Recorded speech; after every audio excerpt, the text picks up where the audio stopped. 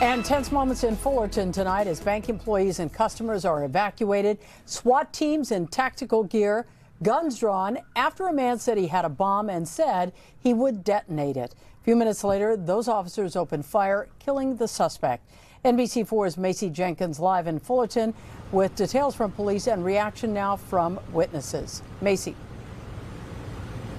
Hi, Colleen. Well, quite a scary scene for all of the people who live and work around this area. Now, Fullerton police had confirmed just before 10 o'clock that, yes, there was a shooting, but they got the all clear around that 10 o'clock mark to go in and start their investigation from the bomb squad, saying everything was safe, that the area was safe, the bank was safe.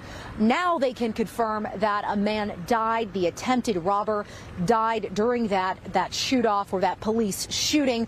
And we can see, we're not going to show you, but we can see the body still on the ground in front of the bank, outside in the parking lot just behind a fence.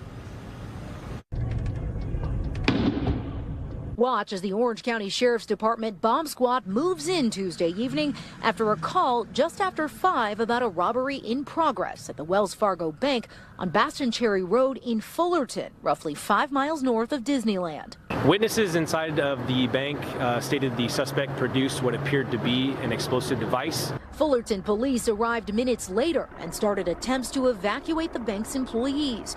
Israel Lopez says his wife works as the bank's manager and was inside when the would-be robber walked in. I was actually coming back from Placentia, dropping off my son baseball practice. I got a text from her that, they had a bomb threat at the bank. It's unclear how long the man was inside, but at one point, officers sent in a bomb robot.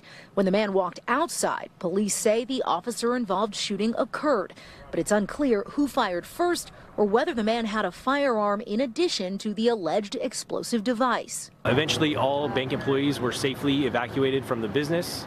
No officers or employees were injured, including Lopez's wife, much to his relief. So I'm waiting, man. I know she got taken away somewhere else. She can't really say much. They're probably being interviewed right now. Fullerton police say the details are limited as this is still an active investigation. We don't know whether the man, the would-be robber, had an actual explosive device or a firearm himself. We do know, though, that he has been confirmed dead. Now, the area that is near the parking lot and just to the north, I would say, of this bank is still closed off. It's part of the crime scene, but the major roads around the bank have been reopened after being closed for several hours, including a busy rush hour. Reporting live in Fullerton tonight, Macy Jenkins, NBC4 News.